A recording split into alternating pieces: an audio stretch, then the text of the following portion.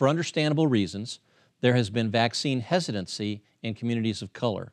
What is your message to parents who share that hesitancy, particularly when it comes to their kids? You've all probably had that in your office. Dr. Moore? Yeah, so that is a very common and a natural and an understanding, thought process. But I just tell them that they have to trust who their physician is, first of all, because if they have one that they don't trust, then that'll be problem number one, that they need to talk to somebody who they actually trust. And then also, I will also mention that from my standpoint with my kids, that they are vaccinated.